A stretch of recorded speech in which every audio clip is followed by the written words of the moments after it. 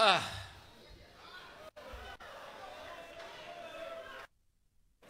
man I don't think is the Buhari me and Yinka used to.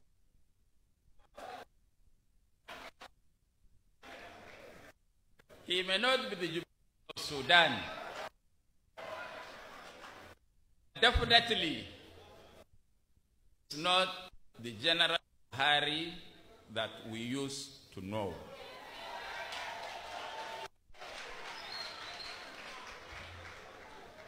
I want to say publicly that him and his government are a disappointment to the Nigerian nation.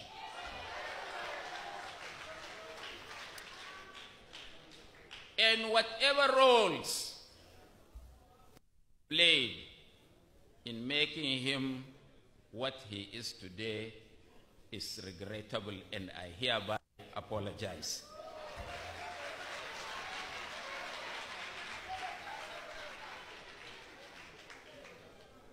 This is a very special occasion. Interaction of our presidential candidate with the civil society organizations in the country.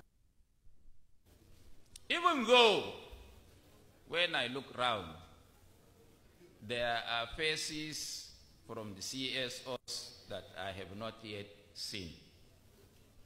I hope that there are not those that the government is using fabulous amount of monies to compromise.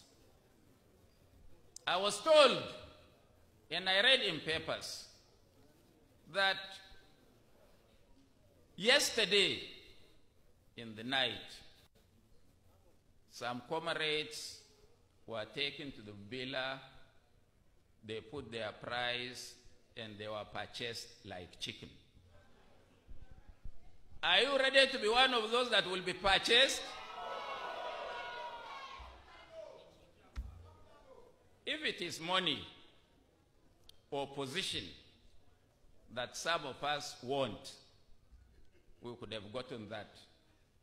But definitely, when we supported General Buhari, it wasn't because of money, because he hadn't money to buy any of us or give any of us. Yinka will bear me witness that we use our own personal resources to travel, crisscross the country, talk to those that he could never dream of reaching or associating with.